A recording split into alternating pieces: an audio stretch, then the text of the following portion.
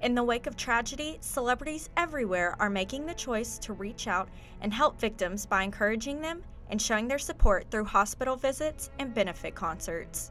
Silver Linings Playbook star Bradley Cooper and wide receiver for the New England Patriots Julian Edelman visited Jeff Bauman the same week of the Boston Marathon bombings. Bauman lost both of his legs in the attack that killed 3 and injured hundreds. Cooper and Edelman aren't the first to visit victims of tragedy. Batman star Christian Bale visited victims of the Aurora Theater shooting that took place in Colorado in late July.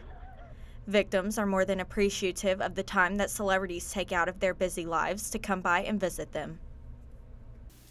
I think that celebrities realize how much power they have and how much influence they have within a society, and they want to give back because they can only give so much money, and then it's not worth anything anymore to people because they just do that. So I think the one thing that they perceive themselves to have to give is their time. Hospital visits from celebrities aren't the only way they are showing their support for victims of tragedy. Benefit concerts have also been a way for celebrities to give back to victims during this time.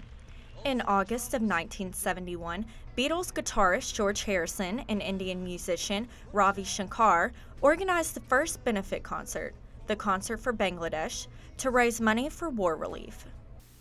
I think that people love music. Music has always been something that brings people together, and I think that when celebrities are saying, and musicians in particular are saying, we're doing what we love and we're doing it for a cause, you don't feel so bad about spending $75 or $120 on a ticket because you know where the money's going. Since then, celebrities like George Clooney and Paul McCartney have come together to create benefit concerts like Hope for Haiti and the Concert for New York City to raise money for victims of tragedy. I can see your halo.